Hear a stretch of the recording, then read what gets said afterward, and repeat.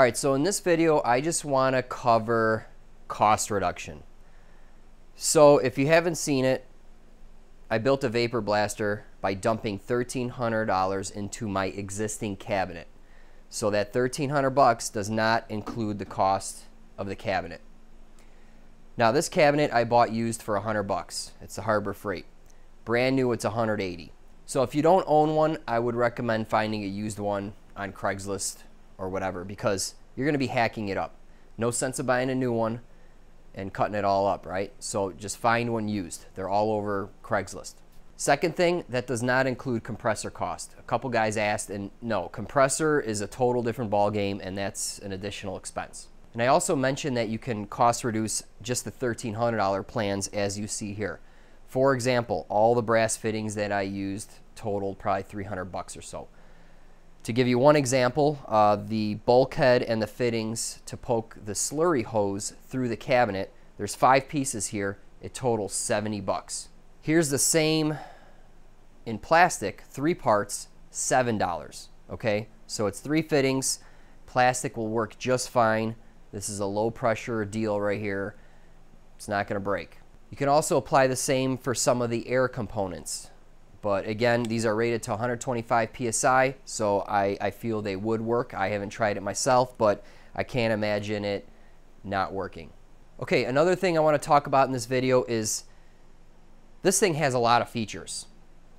Okay, what if we were to strip out all the features and go to a bare bones setup just to make it purely functional and blast parts?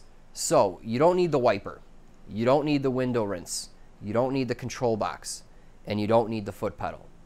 Okay, if you take all that stuff out, and including the fresh rinse, if you take all that stuff out, you can get the cost down to about $550, you know, if without the cabinet. Okay, so let's go through those features and see what would happen if you took them out. Obviously, if you take out the wiper and the fresh rinse, the window is going to get dirty. Visibility is may be an issue. So what you can do is you can apply Rain-X to the glass. You can use the rubber glove to wipe the glass every now and then so you can see again. Also, what I do every once in a while is you can take the gun and you can aim it and flick it at the window, and it'll spray some water, actually slurry, on the window, but at least it'll clean it somewhat so you could see again. Okay, as far as the fresh rinse, you can just simply take the part out and rinse it in a bucket next to the machine.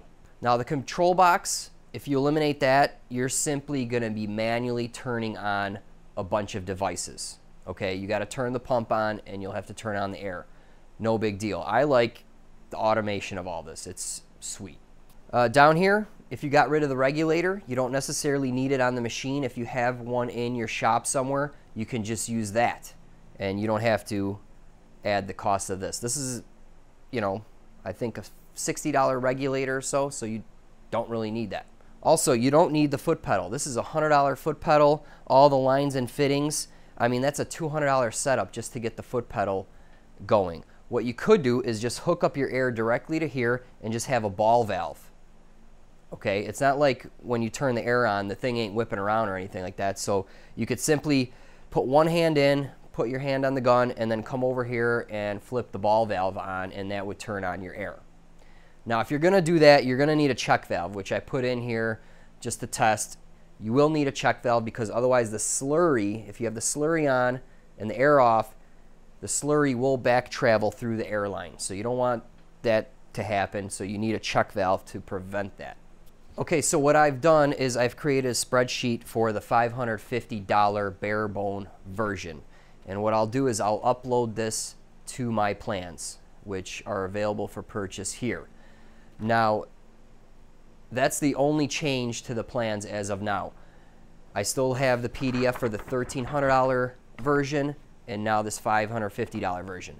The 3-hour video covers how to build what you see here. I'm not going to create another video on how to make a bare bones version. You simply just skip the sections that we discussed and just don't put the stuff on that costs money, if that's a concern to you.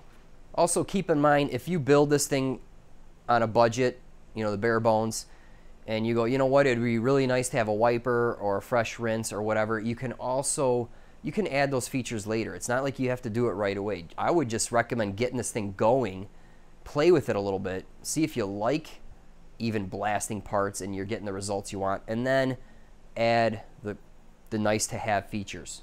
Okay, keep in mind that if you're not into blasting at all and you get a Harbor Freight cabinet, you are not done spending money. If you get the cabinet, there's all sorts of issues with it. The pickup tube sucks, the gun kind of sucks, the lighting sucks, and there's no dust management. So you have to spend another $200, $300 to improve the cabinet. Okay, you have to do a bunch of modifications, or you simply buy modified parts that are on the market. And at that point, you might as well go and build a wet blast cabinet, to be honest with you. So in my opinion, you can be vapor blasting just for a little bit more money over a Harbor Freight dry blast. Because remember, with the dust management, you need a dust deputy, a shop vac, and so forth. Okay, also in this cost list, I have $50 for the gloves. These are seamless gloves. The gloves that come with the Harbor Freight cabinet, you know, they're stitched, and mine were poking holes through already, so you're gonna get water on your hands. So I got $50 in here for gloves. Also, the LED light is $40. You can certainly find a $20 light and accomplish the same thing. That's just the parts I chose. So there's even a little more wiggle room in here to cut the cost. But basically, that's as cheap as it's going to get. Most of the cost is in the pump and the pit system that you see down there. That's where a lot of the money goes, right in there. And really, you can't really substitute that out. That thing works extremely well and is reliable, so just run with what's in there. Okay, that's it for this quick video. Again, the plans, there'll be a link here. I'll throw some iCards for the several videos I have already out on this. You know, the original video and some videos of me blasting parts and stuff. So let me know what you think. Comment below. Let me know if you'd like to see other videos on this thing.